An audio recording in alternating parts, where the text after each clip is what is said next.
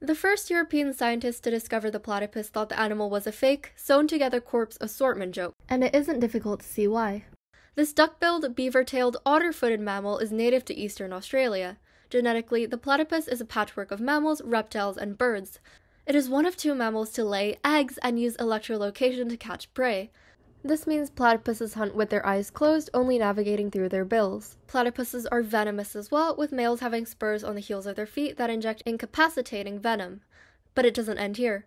These mammals don't even have nipples, preferring instead to sweat their milk out through their skin, nor do they have stomachs. Platypus's duckbills means the animals have no teeth, so they use gravel as makeshift teeth, and their webbed feet are a nuisance on land, so the platypus simply retract their webbings and walk on their knuckles instead. Platypus fur may look drab, but it is actually biofluorescent and glows green and blue under ultraviolet light, seemingly for no reason. Platypuses really are ridiculous animals.